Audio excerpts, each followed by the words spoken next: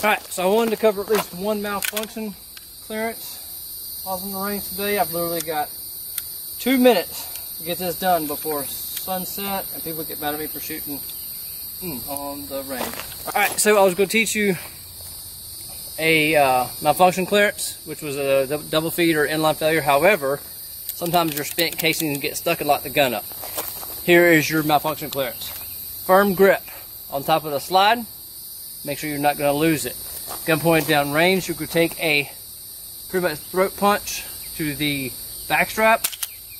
It clears it, and you clear the malfunction and fire. So 2 for the price of 1. All right, this is your typical inline failure or double feed.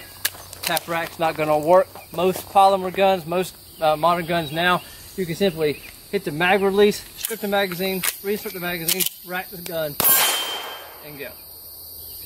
This is a follow-up malfunction that acts like a double feed.